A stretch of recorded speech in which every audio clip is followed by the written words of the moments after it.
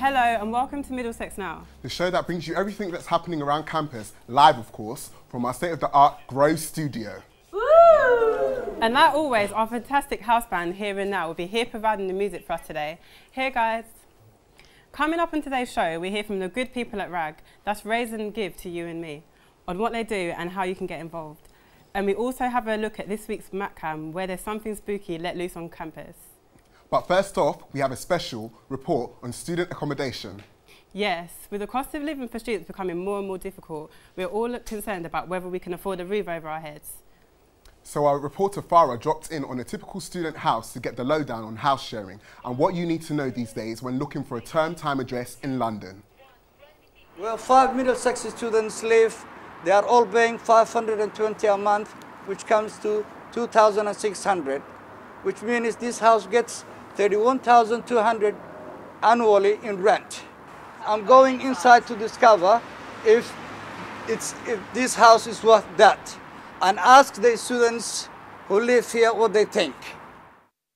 Do you think 520 a month is worth it for this house? No. Why do you think? When we went to view this house, it looked like the best one that we viewed. It had carpet, it was spacious, the rooms were a lot bigger than what we lived in before. Then when we came to move in, we realised actually it wasn't what we'd looked at. The room, there was a lot of problems with the rooms. There's like mould in the bathroom, in Charity's room there's mould.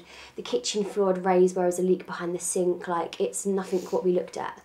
And I just think it's ridiculously priced. If you were to live both in this house by yourselves, you would pay 2,600, and it costs 1,358 a month to rent a 3-bed flat in Barcelona and fly into London 4 times a week, which means by living in Barcelona you would be saving 1,242 a month. How do you feel about that? First to Charity. A bit miserable that I'm here. And how would you feel that? I feel like crying, to be honest. I'm sitting in this house cold and I could live in Barcelona. What advice would you give to students looking for housing in London, to both of you? Consider all options. Don't just take the first house you see. If you can't get into halls, then look everywhere as much as you can, because it's very, very hard to find a decent house. What about you, Jared? What advice would you give to students? Yeah, just to keep looking around and look at where, if you want to live close or far away, see if it's possible for you to commute. Well, there you have it. Barcelona or Hendon. Tough decision. That's all from me, Farah. Wow, that really does show the importance of viewing houses before you put down deposits. Please, please be careful. Uni is a fun experience and you don't want to ruin it by living in a dump. If you need any help with your current living situation or want to start looking for somewhere to stay, just email any inquiries to acom@mdx.ac.uk. Now, you've probably seen all the crazy things going on around campus at the moment. It's a little like a fairground at times, and that is all down to the people of RAG. Yes, Raise and Give are a charity set up by the Student Union, and here is Rob with the Vice President Sophie to tell us more. Raise and Give, or RAG as I prefer to be known, are part of the Student Union, whose aim is to fundraise and support charities locally, nationally and internationally, and also their own sports teams and societies. The word RAG is thought to be from the Victorian era, where students took the time out of their busy schedules to collect rags and clothes for the poor. A lot of UK universities hold these RAG-based events, and Middlesex have brought this here now. Let's go check them out. Hi, I'm Sophie McKay. I'm RAG President. I've been President for about a year now. I'm also a nursing student. RAG is Raise and Give. It's a student-led society. It's kind of a society but it's joined onto the union as well, so we get funding from the union and support from them, and then it's all run by student volunteers.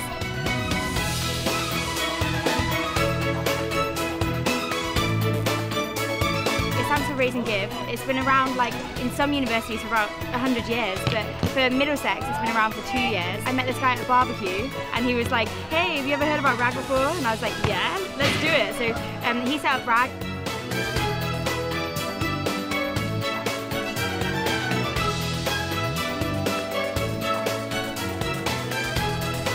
Any student, staff, alumni can get involved in RAG. It's a £10 membership, which includes your hoodie. We do campaigns, events, adventures, challenges, raids, collections, and loads of fun stuff.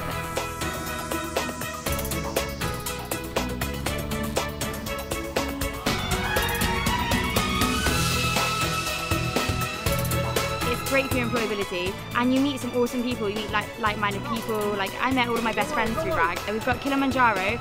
So for 3 weeks you go to Tanzania. You work in a primary school for the first week, and you climb Kilimanjaro for the second, then you climb down on the third, and then you've got a couple of days to like relax and buy some presents. We've also got the pub quiz every Wednesday at the Cadder Ring, and we've got pub crawl in Camden every month. So that's also a fun thing you can get involved in.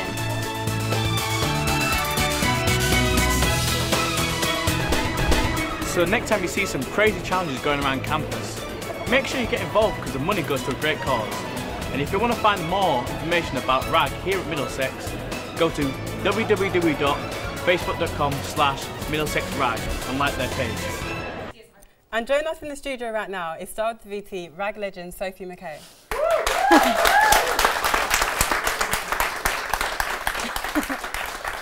Hi Sophie, thanks for coming in today. So tell us what's next for Raise and Give.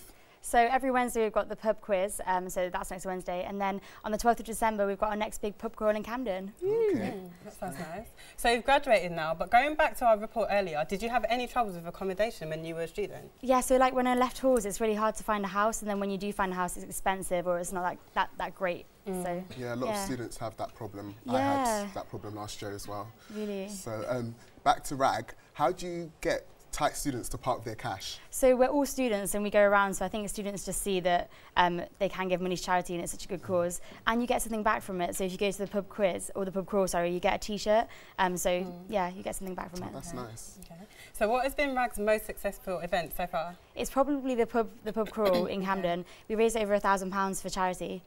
Okay. Yeah. If you were the Vice-Chancellor of uni for one day, what would you do? I'd cancel all lectures and make the forum bar open earlier. What would you do? That's such a tough one. I'd probably make all food and drink on campus and have a massive party. Okay, cool. So where does the money go to that RAG makes? So all of the money goes to charity, so it can be any charity, whatever students want it to go to, but mostly we're doing it for Future Sense Foundation and Soft Power Education. Okay. Yeah. That's nice. So what's the amounts raised and target by RAG? So last year our target was about 10 grand and we just came below it, but this year we're aiming higher for 15 grand, and so far we've got over 4,000, so it's going great. Well, thank you Sophie for coming, we really appreciate you. Thank you so much. Yeah. Thank you. Well, it wouldn't be Middlesex Now without a McKay whack cam. And this week we're not going to disappoint. We must warn anyone with a fear of a clown to look away now.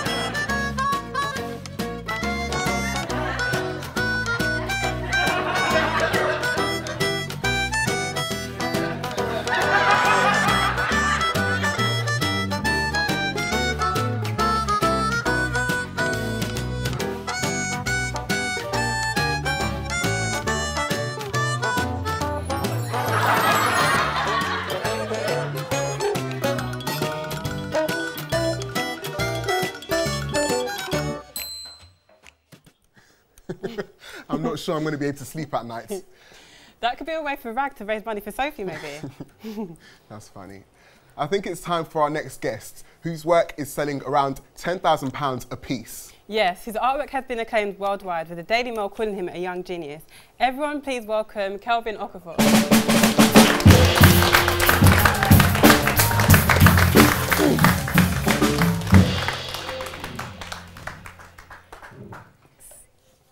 So welcome, Kevin. What's it like to be back at Middlesex? It's wonderful. You know, I was in the Cat Hill campus. I wasn't on this campus. But looking at this new campus, it's kind of nice how it's laid out. It's amazing. That's all right. Before we go into the questions, I'd like to state that both you and Chiz Kelvin have the same surname. I think you guys really need to look back into your family tree and find out what's going on there. We should have a look, shouldn't we? We could be cousins or something. Tell us about your work being held at the Albemarle Gallery in Mayfair. That sounds really interesting. You know, I'm incredibly honoured. You know, it's one of the top galleries in Mayfair. I have a solo show next year in May 8th. So I'm just trying to build my portfolio to present for that gallery. Wow. It's amazing, I'm honoured. That's great. That's nice. So what artists have inspired you? Well, artists that have inspired me, I would say it's mostly the greats like Leonardo da Vinci and Michelangelo. Not just because of their work, but because of them as a human being. You know, they were able to really utilise and stretch the capacity of the human mind. They weren't just artists, they were inventors, creators, you know, poets, writers, you know, and for me that shows me that there's just not one field we can pursue in life. We could chase so many things and master so many things as well, and inspire so many people in the course as well. Inspirational. You've created a great range of artworks. Thank you. Which, out of all the artists that you haven't probably drawn, which ones would you like to draw? You know, honestly, like I don't have a particular person I would want to draw right now, but I'm more captivated by people that I just meet, like ordinary people, friends and family, people that I see on the road or street. And it's just about trying to capture an essence and a personality about them. So it doesn't have to do with their, you know, their status, you know, just an ordinary person who I feel captivated by. So I guess you could do a picture of me then? Yeah. Sure thing. Did you expect to get so much acclaim from critics so early in your career? Honestly, hand on heart, like, it blew me away. You know, I graduated in 2009, and since then I've just been trying to build a portfolio. And it's been, you know, I can't lie and say it's been an easy road. Financially and emotionally, it's been quite a struggle. You know, but last year was the first year that I tangibly put my works into any exhibitions, you know, and I was in the Moore Galleries as one of the youngest artists. From there, I was in a national open art competition where I won a prize, the Visitor's Choice Award, and the public voted my work to win. Out of 200 artists, they voted my work to win. And for me, it was like a snowball effect. It was building and building and building. And very early in the year, like I found myself on the BBC, and then from then it's just been going up, and so appreciative. We can see some of your artwork on the screen here, but we are lucky enough to have some of your amazing artwork in the studio today. That's right. Beautiful picture of Beyonce there. Wow. So how long does the process actually take you? On average, 100 hours. 100 hours on average. Depending on the scale. This is one of my very earlier works. It's 2011 this was done, and this was 87 hours. Now I'm working like triple the size, so it's, yeah, sure. It's nice, isn't it? So it's a long process, but 100 hours is just 100 hours to me. Like for me, it's all about the actual process and just having the work finished to how best you feel it's finished. You know, I don't really keep track of time, but I know that I do 12 hours a day, and I usually draw for 2 weeks. Wow. So what's the best advice you could give to artists of the future here at Middlesex? Honestly, just keep doing what you're doing. You know, if you came into university to study a craft or to learn a subject, you know, you should you know, go through with it. You know, unfortunately, many of my friends that I was in uni with, my peers, they went to the security side and just got an ordinary job, you know, so they can pay their bills. They didn't really pursue what they really wanted to initially, because, you know, chasing a dream is almost like a childish fantasy. But if it's a passion, if it's something you love to do, you'll persevere, you know, and I could only tell them to keep going and keep doing what you love to do. We hear you're working on a drawing tutorial DVD demonstrating your techniques. Tell us more about that.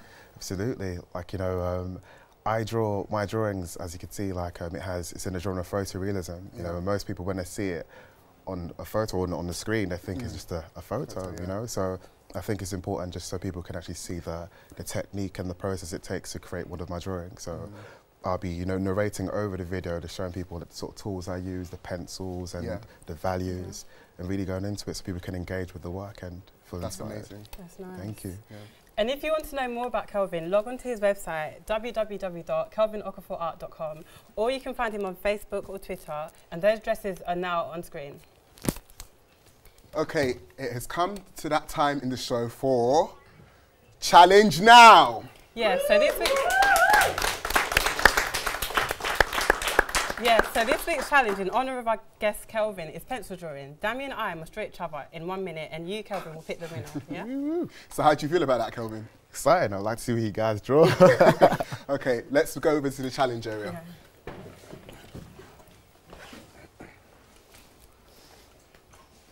If you could stand here, and then give us a minute, and then you can pick who you think is best, yeah? Are you ready to start the stopwatch? Are you ready? That's the question. No, I'm not. But okay, let's start now. Yeah. Okay. But I'm going to start with... When you're ready, tell us to go. Go, it started. Okay. So you're 5 seconds behind. Oh, snap. Okay. I'm just going to do his head, yeah? Just his face. I'm doing your head at the moment, doing your little bang fringe. I really can't draw, so this is not easy.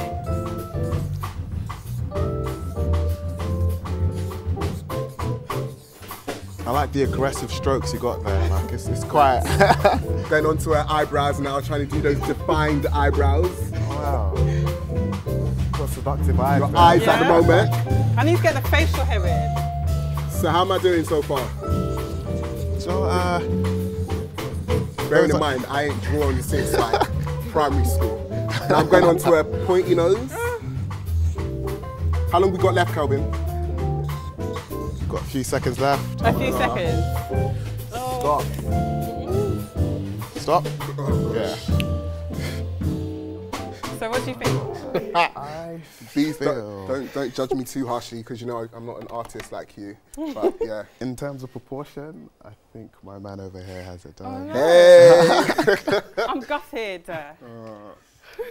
So what, do you have any critiques for us on the drawings? Like, well, as I said, it's 100 hours an average for me to draw. You guys already had like a minute, so yeah. I could just say keep practicing, you know, keep studying your subject and just let it flow naturally, no pressure. Can't rush art. Thanks. Okay. You're welcome. So Kelvin, what can we expect from you in the future? Does it include your solo show to be held in May 2014? Absolutely. May 8th is a solo show. Okay. I have a new body, a big body of work to have there. And you could just expect for me to just build my portfolio and hopefully visit this school and give like a talk as well. That'd be lovely. Nice. Yeah. That's also exciting. So thank you for being here today. Thanks Here's for a little having me. gift from the union. As you can see, we're all wearing ours. Thank you it's very from much. the Art and Design faculty. How lovely. Thank you very much. That's right, you're welcome. That's a beautiful badge, better than our colour purple. Yeah, you're beautiful. Well, that's all we've got time for today on this week's Middlesex Now. Yes, many thanks to our guests for today, Sophie and Kelvin, our wonderful studio audience, and all of you for watching wherever you are.